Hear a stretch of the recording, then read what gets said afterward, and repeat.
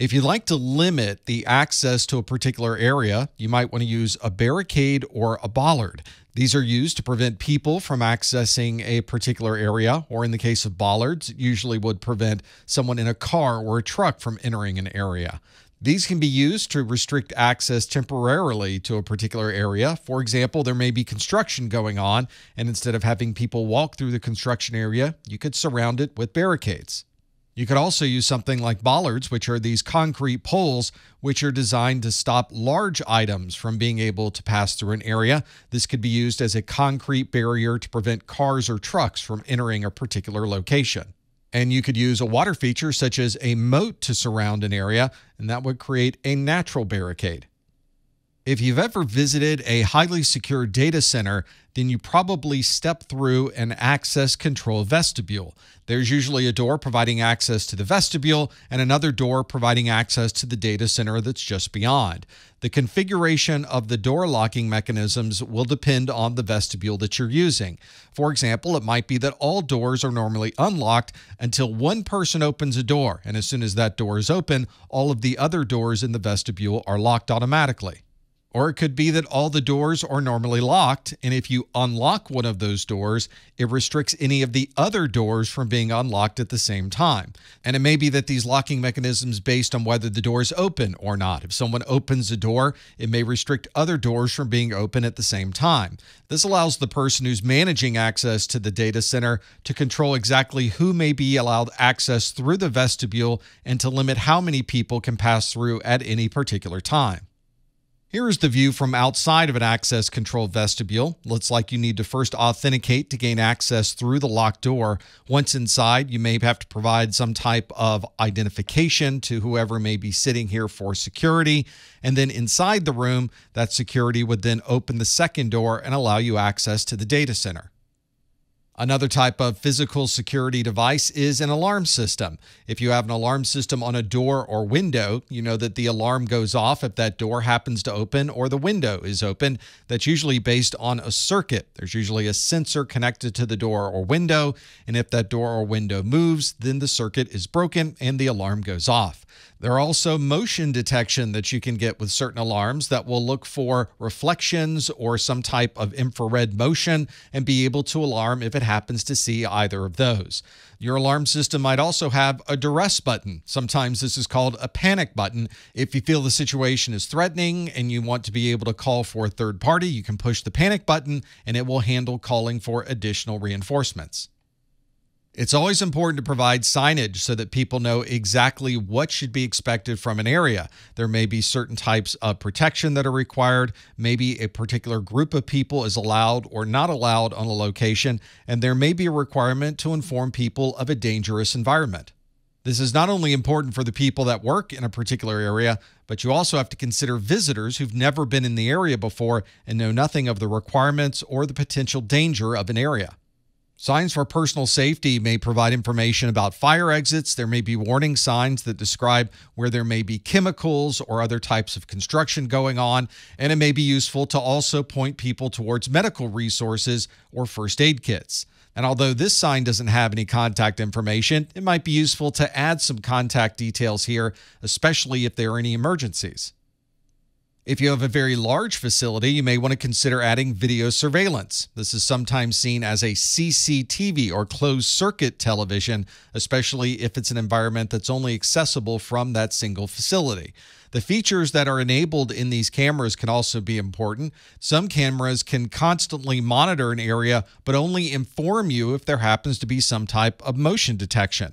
Or there may be specific object detection built into the camera that can recognize whether something moving through the camera range is an automobile or a person's face and be able to lock onto that and track it as it moves from place to place. Very often, many cameras are installed in a single facility, and all of those cameras are brought back to a single recording device. From that device, you can either monitor in real time or be able to go back in time to see what may have happened previously. I visited probably hundreds of data centers, and it's remarkable how many of them you may have driven by, not realizing that just inside that building was millions of dollars of technology. This is industrial camouflage. It's concealing what would be an important facility behind what is normally seen in a particular area. If you're in an industrial area, this looks like a building that could be a warehouse, it might be a small workplace, or it could possibly be a data center. Of course, you wouldn't put signs telling people that the data center is here. And looking at this, there doesn't seem to be any type of visual cue that tells us that inside of this building is a data center. I've visited data centers that have water features around them to prevent people from gaining access, and they might have a guard gate in front that would prevent someone from driving in. If you ever look at a data center like this, you may even find that there are big planters in the front that are actually bollards, very large concrete devices that would prevent somebody from driving into or through the walls of that building. Although we can automate many aspects of security, one of the best physical security features we have are people, and we can put guards and access lists in front of a facility to be able to have a human interaction with who might be coming in. This would provide a validation of existing employees and allow them access to the building, and it would allow someone to provide authentication of any guests that may be arriving and make sure that they have the proper access to the facility. In many environments, you're required to carry around an ID badge and display that badge at all times so that anyone walking by can easily see that you are where you are supposed to be in that building. If there is a security guard, they may be able to look at an access list to confirm whether someone should have or not have access to a particular part of that facility. And if you're an employee, you're probably using that ID badge to unlock a door, which of course will create a log entry. If you're a visitor, the security guard is usually adding your name to a visitor log so that everyone knows exactly who has gained access to that facility. If you've worked somewhere with security guards, you may have noticed that it's unusual to have a single security guard working. It's very common to see more than one working at the same time. This is called two-person integrity or two-person control. This is a way to minimize the exposure you might have, especially for someone who is in control of access to a building. This two-person integrity ensures that no single person would have access to any particular asset in the building. For example, to enter a locked area may require two separate security guards to be present. And in some facilities, we can replace a human who's doing rounds and checking things periodically with a robot. This is an emerging technology, but it's one that allows us to replace the human with something that is much more automated and then have our human guards perform much more important tasks. If you've ever gained access to a room or through a locked door using a fingerprint or a handprint, then you are using biometrics. Biometrics can also be used for retinas and voice prints or anything that might be associated with an individual.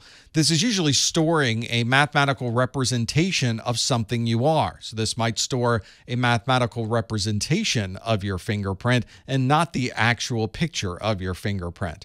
But of course, your fingerprint is something that is very difficult to change, and it's something that's also very difficult for someone else to duplicate. This means that that particular mathematical representation is something that could only be associated with you. These biometrics are powerful physical controls, but they aren't foolproof. We very commonly would combine biometrics with some other type of authentication. This particular biometric system requires you to put in a biometric fingerprint and then also include a personal identification number. The secondary bit of authentication is one that makes sure that the person who's providing the biometrics is the person who really should gain access into that room. And indeed, there are many different ways to control access through a door. For example, a traditional lock and key is one of the most common and well-known ways of locking a facility. This door might include a deadbolt for additional security. And if this is an office, you may be using an electronic lock. This could be a keyless lock like the one shown here, or it may require you to put in a personal identification number. There might also be locks that are based on a token. This would be one that's associated with an RFID badge like this one. It could be a magnetic swipe card, or it might be a key fob that's connected to your keyring.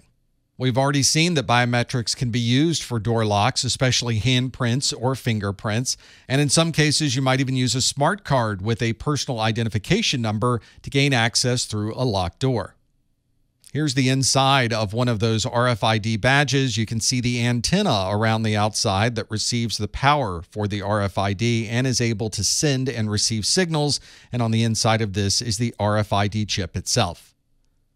Cable locks are often used to prevent a piece of equipment from being stolen in an area. These are usually temporary locks, but they're ones that can be connected to almost anything around you. For example, you may connect a cable lock to a laptop and then connect the other end of that cable to something sturdy that can't be moved, such as the leg of a table. This is a standard type of connector that has a reinforced notch. And if you look at your laptop, you'll probably see on the side of it that there is a notch that is perfectly sized to fit one of these cable locks.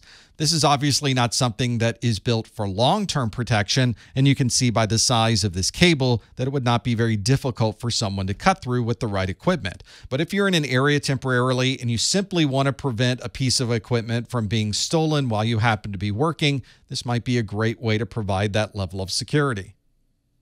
In a previous video, we talked about an exploit called juice jacking. This is where you're connecting your mobile device, like a mobile phone, to a USB charging port. That USB charging port is also transferring information over the data lines as well. And if your device is susceptible to this juice jacking, you may be unknowingly providing your data to a third party. This is why some people will use a USB data blocker like this small cable here, which connects to the USB interface, but only connects to the power lines of the USB connection and not the data connections. And if you are someone who is traveling or needs access to power in an area where normally you would not be working, it may be worth your while to bring along your own power adapter and avoid this problem entirely. Providing proper lighting is one of the best security controls you can have, especially in environments that need to be monitored 24 hours a day. The attackers avoid any place that may be lit because they don't want to be seen. It's easier to see exactly who might be in a particular area if there's plenty of lighting. And if you're using cameras that don't use infrared, then you'll want as much lighting as possible to get the best possible picture. There are many different kinds of lighting and many different ways to install these lights, so you want to make sure that the lighting for an area matches the requirements that you have for security. You want to make sure you're providing enough light levels for the cameras or the people who need to be monitoring that area.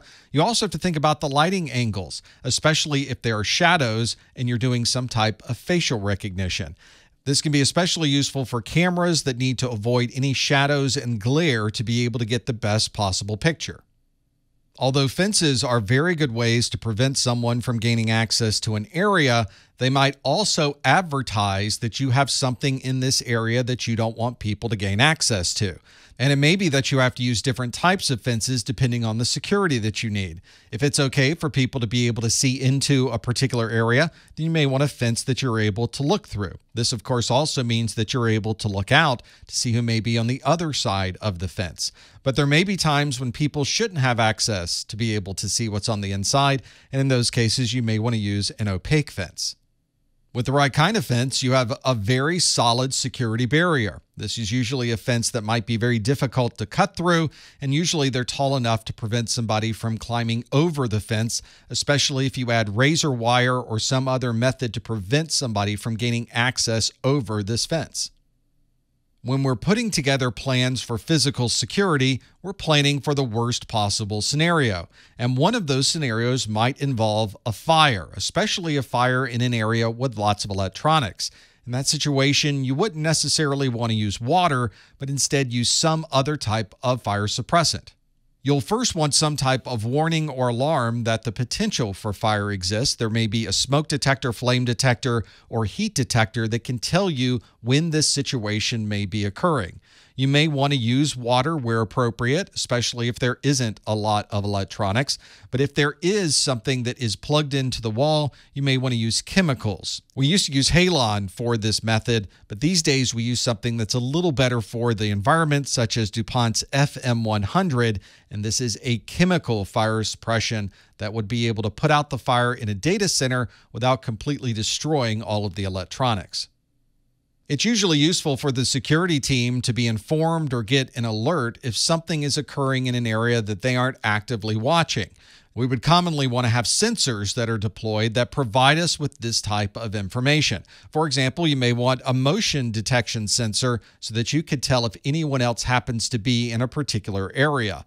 This might also be combined with a noise detection so that you could see if there are any noises occurring in an area and recognize if any increase or decrease in sound is occurring. If you need to gain access to a room, there may be an electronic code reader, which has a sensor inside of that recognizes the RFID chip that's in your access card.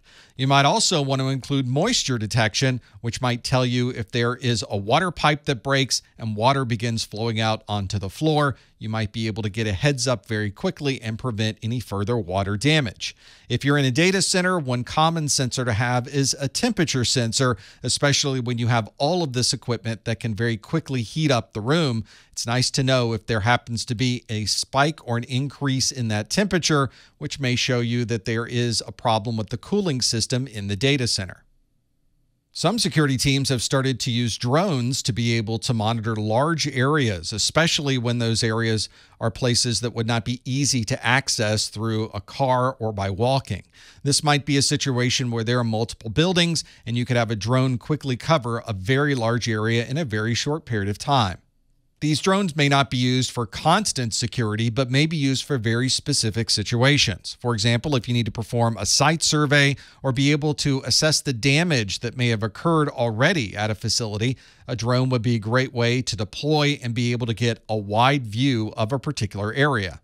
Many drones include sensors that may show us motion or any type of heat in an area, and many drones include high-resolution video so that you're able to get a recorded view of exactly what the drone was able to see. Some specialized environments may have a Faraday cage. This is a method of signal suppression that was originally created by Michael Faraday in 1836. This is a mesh of conductive material that either restricts or prevents radio signals from traversing through this particular cage. A good example of this is the window on a microwave oven, which allows you to see in, but prevents any of those microwaves from getting out. This is not a solution that blocks every type of radio signal, and there are some types of radio signals that can't be blocked by a Faraday cage. You also have to keep in mind that if you're blocking radio signals, you could be blocking the ability for someone to call for help or call 911 on their mobile device. So there always needs to be a way for someone to gain access to a proper emergency service, even if you're blocking those signals. If you're working on an internal network and you realize you have something you need to provide access to people on the internet, you may not want those people getting into the internal network of your organization. In those cases, you may want to build a separate physical network called a screen subnet. We used to call this a demilitarized zone, or a DMZ. This is a network that does have controlled access, usually through a firewall, and people coming in through the internet would have access to the services that are on this screen subnet. But this would also prevent these people from the internet from gaining access to your internal network. So you can still keep all of your private resources private and still provide access and resources to the people that might need it from the internet. In some very secure facilities, we have to think about the access that people might have to the cabling and the fiber that are running our networks. This is a protected distribution system, or PDS, and it usually requires that you have all of your network cables and infrastructure behind some type of protected environment. This means that all of your cables and fibers that run your networks may be inside of a metal conduit, which would effectively prevent somebody from gaining physical access to those cables. This also means that someone wouldn't be able to break a cable apart and put their own tap in the middle, effectively allowing them access to all of the data that flows over that cable. This might also prevent a denial of service, because if you've got all of your cables inside of this metal conduit, no one would be able to cut or modify any of those cables or fibers. And to ensure the ongoing security of your protected distribution system, it's very common to have periodic audits to make sure that nobody can gain access to your networking infrastructure.